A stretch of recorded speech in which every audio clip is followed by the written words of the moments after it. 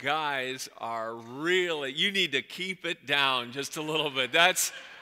Come on, some people are going to think we're just really crazy in this church. Happy New Year. Hey, it's great to see you this morning, and I am going to remember to dismiss any kids who are still left with us. They were they joined us for communion this morning. You can make your way to Children's Church. We love our young people. Let's give our young people a hand as they walk out.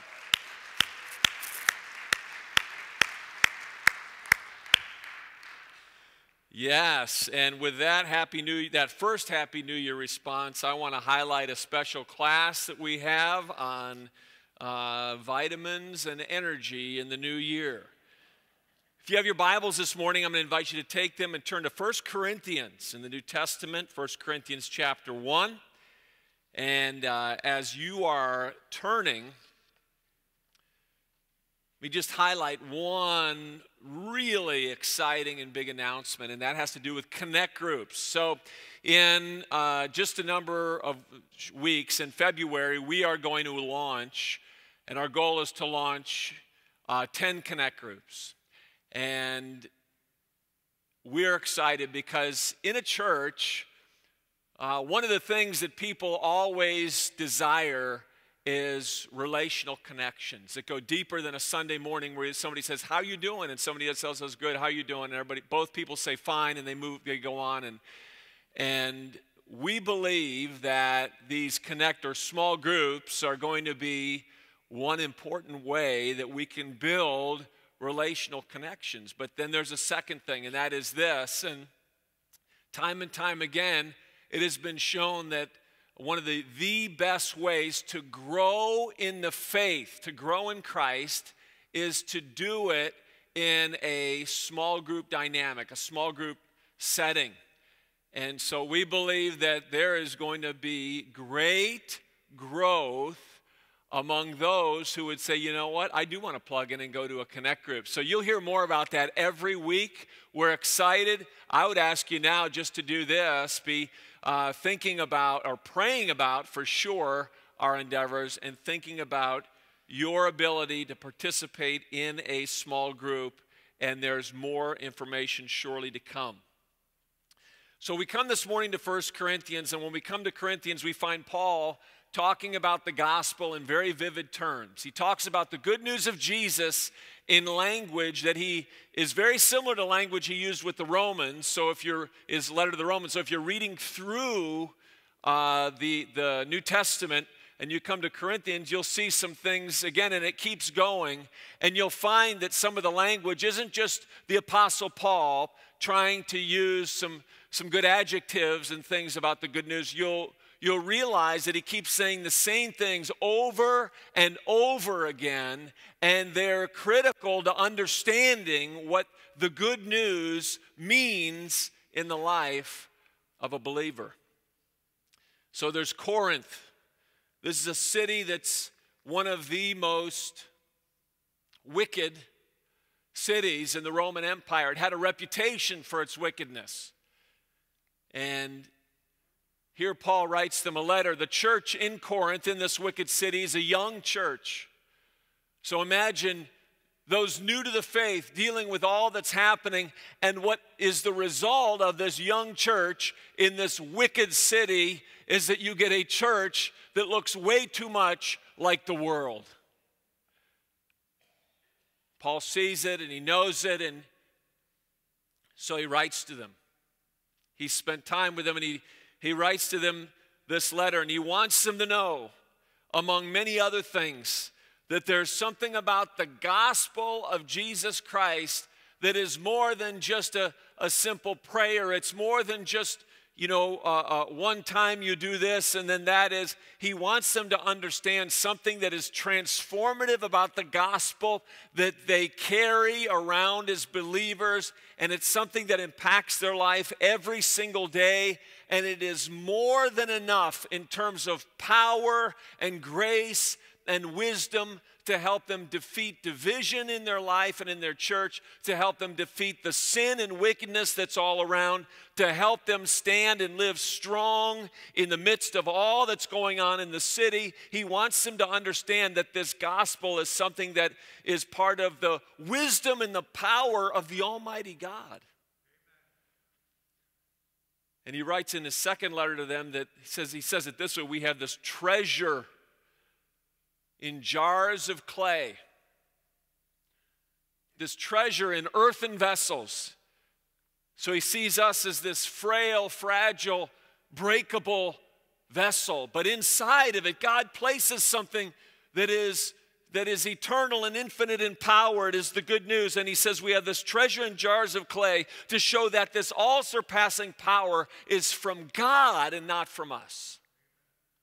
And that is how it is always. Frail, fragile, breakable humanity graced when they receive Christ with a treasure of infinite value, and we carry it around every day.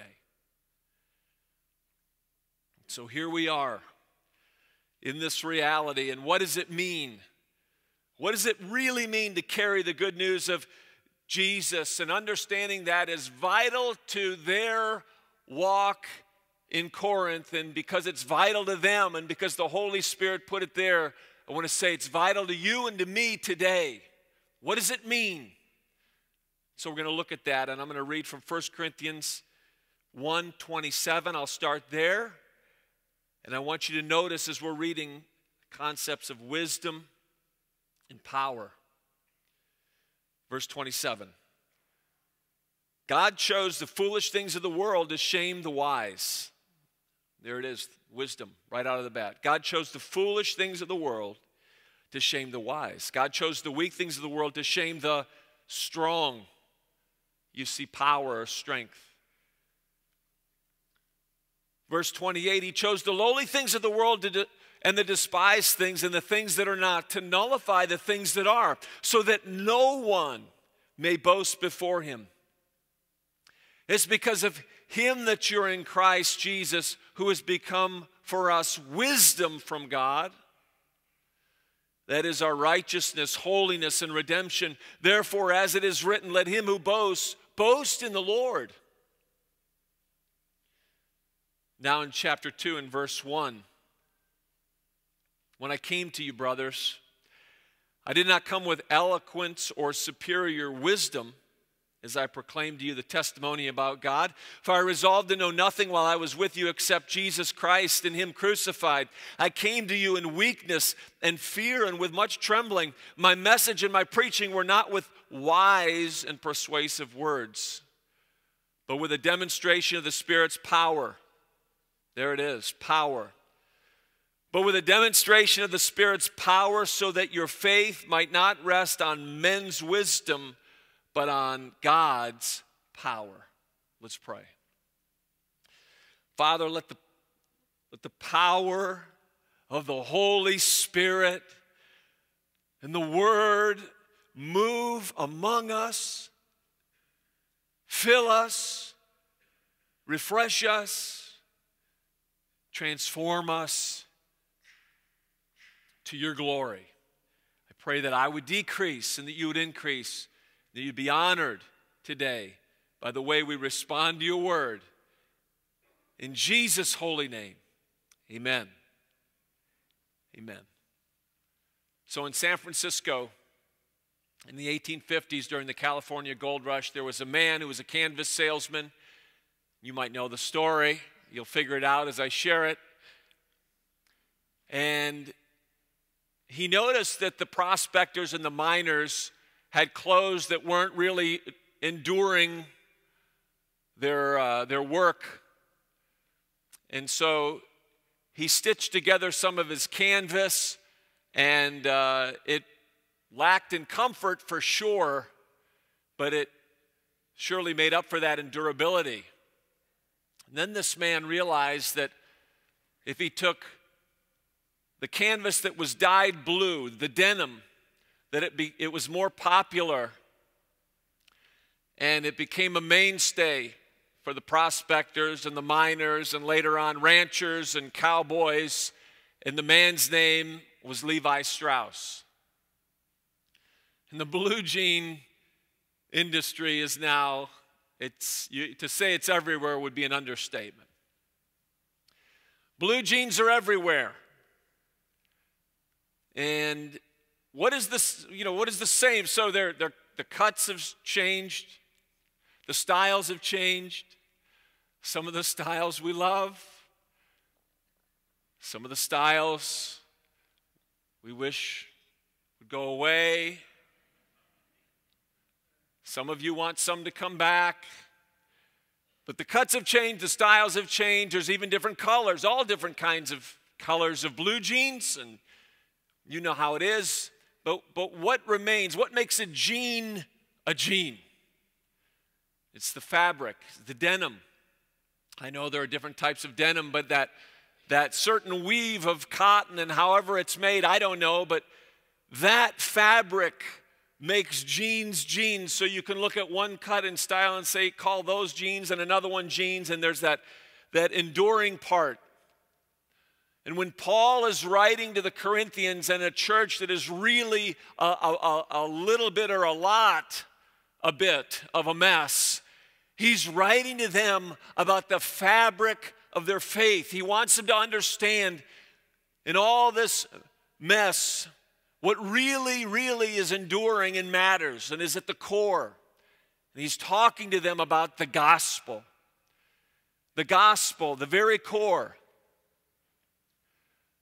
And so it is in the church. Sometimes we get pulled by cuts and styles of religion and cuts and styles of belief, and it's a little bit here and a little bit there, and we get so much talking about those things that we miss what is really at the core and at the fabric of our belief.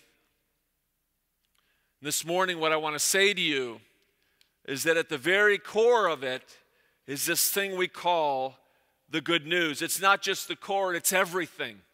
Jesus Christ, Him crucified, raised, lives, He's alive, and he lives in us, and you and me. That's the core, that's all, that's everything. And there's something powerful about it. Unless we ever think that it's just a prayer we pray one time and go on, we miss what God wants for us every single day.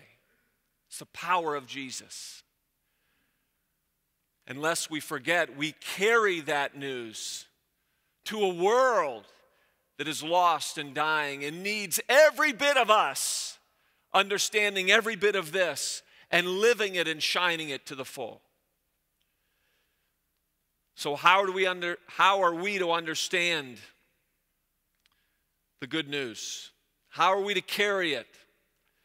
How do we avoid taking it for granted and missing something of this fabric of all that we hold dear?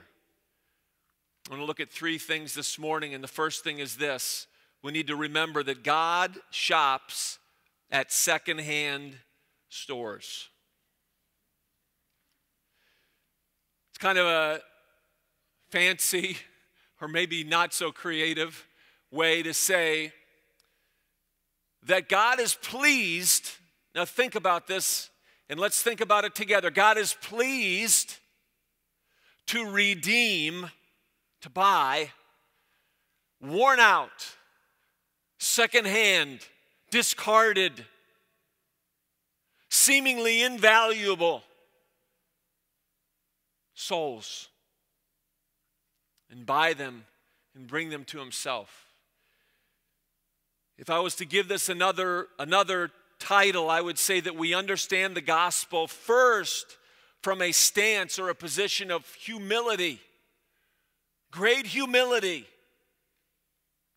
How do we carry the gospel? With great humility, every day, humble before the Lord and even before our brothers and sisters. To qualify for heaven, and this will be on the screen and in your notes, to qualify for heaven, you have to first recognize that you don't qualify. You and I don't make it. Humility always comes before exaltation. Humility always precedes, it's the seedbed, if you will. It is the place, the soil into which God sows his grace of forgiveness. It is this brokenness. Blessed are the meek. Blessed are those who mourn. Remember the Beatitudes. This is this essence of humility and brokenness. It is the seedbed, and when God sees that, he throws in grace, and we're made alive. The servant who walks in God's power is the servant who walks in humility. My great-grandmother, so my dad's mother's mother, had a Dutch oven. If you don't know what a Dutch oven is, it's like an oversized pot with a lid that you can actually put in the oven. She had a club aluminum, Hammercraft Dutch oven. Somehow, I inherited that amazing Dutch oven. So some years ago, I found it in my garage. I was like, what is this thing? And it was in my garage, and I was going to throw it out. Before I threw it out, I thought I would go down. We had a place called the Village This and That, and I went to the Village This and That. I thought, I wonder what the club aluminum, Hammercraft, maybe this is an antique, maybe it'll bring something. And Mike there at the Village This and That, secondhand store, he said, you know what, no, that's pretty much worth nothing. And I was like, okay, thanks, Mike. And I'm not sure what happened to it. Maybe we sold it in a garage sale, but I want you to imagine with me for just a moment this scene. So that's all true. Now this is made up, okay? Imagine this scene. I go down to Mike. I say, Mike, here's the club aluminum. What do you think you can get for it? He said, I don't know. Maybe I'll get $5 for it. I said, okay, sell it. If you get it, on consignment or whatever. He says, I sold it. He calls me one day. I sold your club aluminum, your great-grandmother's. I got the $5, and he said, I'm going to keep, $2.50, and here's your $2.50. And I walk away, and I say, great. That's amazing. Thank you, Mike. Who bought it? He said, a guy named Fred Flintstone. He bought it. So I go over to Fred. I just can't. I go to Fred and say, Fred, you bought that's my great-grandmother's. What are you going to do with it? He said, oh, I don't know. That piece of junk, I'm going to melt it down. I said, Fred, you can't melt it down. That was my great-grandmother's. He says, you want it back? No, I don't want it back. You just can't melt it down. I mean, you just can't do that to it. He said, what do you want then? He said, more money? I said, sure. How much? $50. Thinking he'll never, sure, here's your 50. Oh, I meant $100, No, 50 is enough. Get out of here. So imagine that scene. I read the paper a week later. Fred has melted down the aluminum. He's created a piece of art that is so grand and so amazing that a museum offers him $1 million. They write it up in the paper. I run to the museum. I say that's my great-grandmother's. That's my aluminum. I get some of that money. And they just say, get out of here. I run to the paper. I tell them. They call the police, and they commit me somewhere.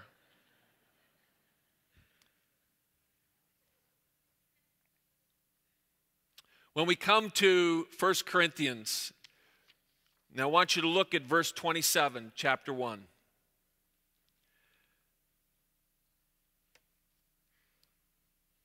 Paul writes, but God chose the foolish things of the world, foolish. God chose the weak things in the next phrase there. God chose the weak things of the world, weak. Verse 28, he chose the lowly things and the despised things and the things that are not. What is he talking about? He's talking about you. He's talking about me. Lowly, despised, weak, foolish, nothing. Unless we ever forget that it was God who chose these despised things. And he chose them, it says, to nullify the things that are so that no one may boast. If we ever forget that God chose us when we were nothing, And he fashioned us and formed us and made us brand new, from nothing to brand new, lest we ever forget that. And get proud and high and mighty and uppity about anything that we do while a Christian. Any of our ministry, look what I've done. Look how I do this and say that, and how I've impacted over here and done this over there, and how I've made a difference, and look what I've done. That's like me shouting, that aluminum was mine, it's my great-grandmother's, I get some credit for that. It's crazy.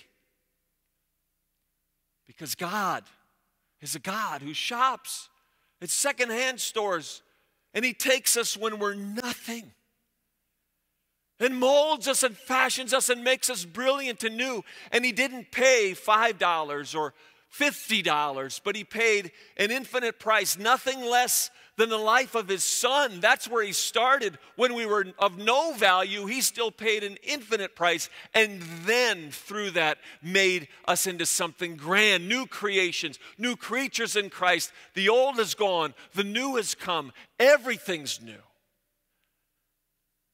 How do we carry the gospel? We carry it remembering every day that without that, we're just an earthen vessel that is really inconsequential or very breakable, but all of a sudden inside is the wisdom and power of God. Why does God work this way? Verse 29, so that no one may boast before him. Verse 31, therefore as it is written, let him who boasts, boast in the Lord.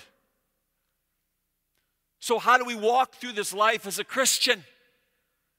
How do we walk through this life as a person? If your family is thriving, let him who boasts, boast in the Lord. If people look at you and say, your family's amazing, what are you doing? How do you make it work? And it's happening, what do you say? Let him who boasts, boast in the Lord. How do you carry the gospel? You say, listen, if there's anything good, it's God.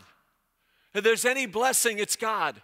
Let him who boasts, boast in the Lord. If your business is successful and you're a believer and you're carrying the gospel and people come to you and they say, look at how good that is. How do you do it? What is your secret? What do you do? Somewhere in your response, how do you carry the gospel? You remember where you were and what God did for you, and you let him who boasts, boast in the Lord, and you say, it is God, it is the Lord, and somewhere testify to the goodness of God. Whatever it is, if it's happening in your life, remember and always remember, how do we carry the gospel from a position of humility? God shopped at a secondhand store, and everything we have, we now owe to him. That is how we carry the good news. Number 2, how do we carry the good news? Remember this, you can win at Bible Jeopardy and lose to the devil. If I had to give this another title, I would say that we understand the gospel and how we live as vessels, earthen vessels carrying the gospel. We remember it through faith. Faith. It not only impacts how we accept Jesus, but how we share Jesus. And I have this in the notes and on the screen. Knowledge and understanding are important to faith in Christ. But knowledge and understanding cannot replace faith in Christ. Knowledge can inform you, it can help you, but it is not the answer. It can't save you. We share Jesus and we want people to know about Jesus, but the knowledge won't save them. It is the faith. It is faith that saves them. Saving faith. I want you to think for a moment about this letter that Paul wrote. And the backdrop to this letter is this Roman world. And in their world, there was much ado about philosophy, and there was much ado about different ideas and different thoughts, and people were always talking and thinking. And before Paul visited the Corinthians, if we think of Paul's journeys, we can divide them into several different trips. Scholars divide them into 3 journeys. We call them Paul's missionary journeys. And on his second missionary journey, he was in what we call today Syria, and he made his way north up over the Mediterranean and made his way over eventually to Athens in Greece. And there he presented, and we find this in Acts chapter 17, he shared at a meeting, and the meeting was a group of intellectuals known as the Areopagus. And when he went there and he shared with them, Acts 17:21 says this, all the Athenians and the foreigners who lived there spent their time doing nothing but talking about and listening to the latest ideas. The ideologies and the philosophies of government and religion, milling it over and over and over again. It's rhetoric, it's another idea, it's another thought, and it kept happening over and over. And so Paul comes to them and he begins to speak to them, and he speaks to them in a way to try to convince them of an understanding about an altar he sees there to an unknown God. They have all these other gods that have attribution, but there's this one to an unknown God. It's as if they wanted to cover themselves, so they had one to maybe there's a God they don't know about. And so Paul begins to use that, and he begins to try to talk to them and reason with them about the God that you and I know, and he's using this altar to an unknown God. And then when he's done with that, there's very little produce. Very little happens as a result of his ministry there. And then after he's in Athens, he goes to Corinth. And he's in Athens a very short time. He goes to Corinth. He's there for about 1.5 years, this second journey. So very little happens. He does his best. He goes to Corinth. And then later on, he writes this letter back to the people in Corinth. And look at verse 1 of chapter 2. When I came to you, brothers, I did not come with eloquence or superior wisdom as I proclaimed to you the testimony about God. Verse 2, for I resolved to know nothing while I was with you except Jesus Christ and him crucified. I came to you, look at verse 3, in weakness and fear and with much trembling. My message and my preaching were not with wise and persuasive words, but with a demonstration of the Spirit's power, so that your faith might not rest on men's wisdom, but on God's power. I don't know if you've ever been there before, but I know I've been there, and I was actually there recently where I'm trying to talk to somebody, and I'm sitting down, and I feel like all I'm doing is trying to somehow explain them to a place where they say yes to Jesus. I'm trying to, give them some kind of a reasoning that's somehow going to go and make their life change. Words in a small way might begin to persuade somebody, but it is the power of God that transforms a life. And I'm not saying that we shouldn't study the Word of God, but I'm saying that we need something other than ideas, and we need something other than words, and we need something other than philosophies and arguments. Go back to 1 Corinthians 1:22. He says, Jews demand miraculous signs. That's power. And Greeks look for wisdom. But he says, we preach Christ crucified. That's the good news. And here's what he says about Christ crucified. Now notice this. He says it's a stumbling block to the Jews. Why is it a stumbling block to the Jews? Because in their mind, their understanding was Messiah would not be crucified. They wanted a Messiah who would come in power, so this causes them to stumble. I can't believe in a Messiah who would go to a cross, and they reject it. They reject it on the basis of it doesn't match up with what they think. He says it's a stumbling block to the Jews. He says it's foolishness to the Greeks. It's a philosophy that they can't even begin to understand. You mean your teacher, your leader? This man This rabbi or whatever is killed, and they reject it. They wanted a new idea. It's foolishness to them. But verse 24, but to those whom God has called, both Jews and Greeks, Christ, the power of God and the wisdom of God. You want the power of God? Where does it rest? In the simple message, the truth of Jesus, the good news. You want the wisdom of God? It's not the wisdom of the world. It may make no sense. Preaching is even called foolishness in this passage. But it's the wisdom of God. You want the wisdom of God and you want the power of God. The word is this, that we carry it every day in earthen vessels. It is called the good news of Jesus Christ. The world needs nothing more. We can add nothing to it. It is the transformative reality. Jesus saves. Jesus sets free. Your sins are forgiven. You're made new. There's new life. There's eternity. What is it? The good news of Christ. Paul saw this church getting caught up in believing that somehow or another it was about a new doctrine or a new teaching, following Paul, following Apollos, following Peter or Cephas, or following someone else. And he says, wait a minute, you're missing it. It's not that. It's Christ and Him crucified. The power, the wisdom of God. How do we carry this? Listen, you might have all the knowledge in the world, but until we recognize what we really have in faith in Jesus that we carry every day, we can still be losing to the enemy, and Jesus didn't die for us to lose. He already won. He came to give us full life.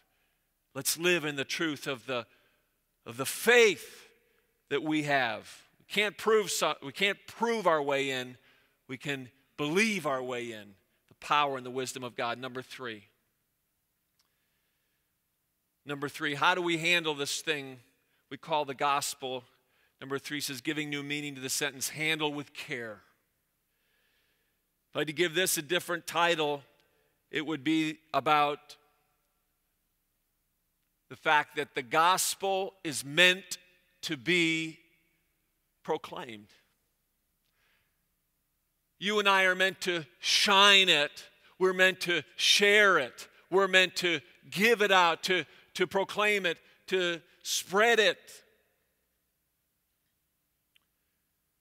This is not a thing that you find on some Himalayan mountain where you have some inner experience that is your inner experience you keep to yourself, and it's beautiful and serene and peaceful, and there it is, and what's good for you is good for you, and good for the other person is good for the other person, to each his own. I'm here to tell you this morning, and I realize that there are people who have some kind of a they're offended by the fact that there are those who would declare it, but the gospel is the good news. We share it. It is news for the whole world. It is meant to be proclaimed. It is meant to be shared. 1 Corinthians 1:17. Paul even writes this, for Christ did not send me to baptize.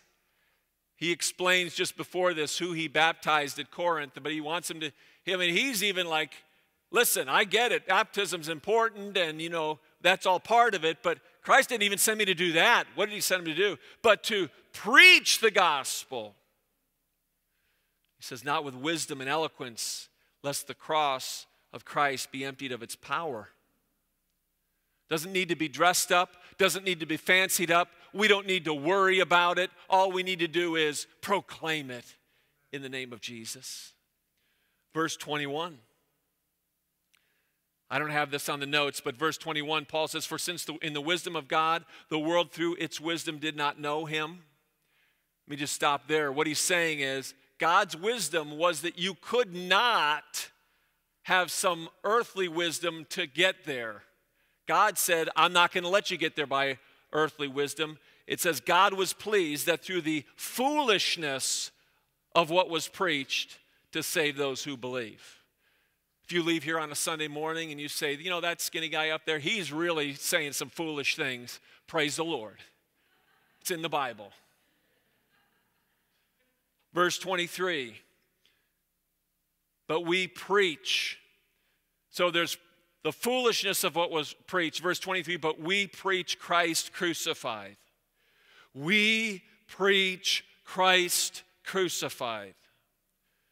When we understand that we're carrying the wisdom and the power every moment of every day, something happens. It is the answer for the world, and you'll find that you can't contain it. You can't withhold it. You say, Eric, you don't understand. I'm not good at sharing. I can't talk to people. It doesn't work for me. I want you to look back again at 1 Corinthians 2 and verse 1. If anybody had the qualifications to share the gospel, it was Paul, Pharisee of Pharisees, knows the Old Testament backward and forward. He has had an encounter with Jesus. He's an apostle. God's used him to do miraculous and amazing things. Even he'll raise someone from the dead. I mean, this is a man who is in every way equipped and prepared to be this person who knows what he's doing to share the gospel. 1 Corinthians 2:1, and so it was with me, brothers and sisters, when I came to you. I did not come with eloquence or human wisdom. He comes saying, I really don't have the words. I don't have the words. I don't have the way. This is Paul. So if you feel that you don't have the words or the way, you're in good company. You're with Paul. So what does he do? He just proclaims Jesus Christ crucified. He claims freedom in Jesus. He spreads the word. Nothing special, nothing fancy, doesn't need to be helped in any way. We just need to shine it. Salt and light to the world caught in sin. How do we carry the gospel as believers? We can't help but let it shine the good news all around to the glory of the King of Kings and the Lord of Lords. Amen? Amen. I'm going to ask Brandon to come and play something quietly. And as he comes, I'm going to share a final story, and then we're going to pray. Another foolish story. In 2015, in the fall of 2015, in New Jersey. Does anything good happen in New Jersey? If you're from New Jersey, we have a special support group for you right after church. No, I'm just kidding. We love you dearly. You'll never come back again now.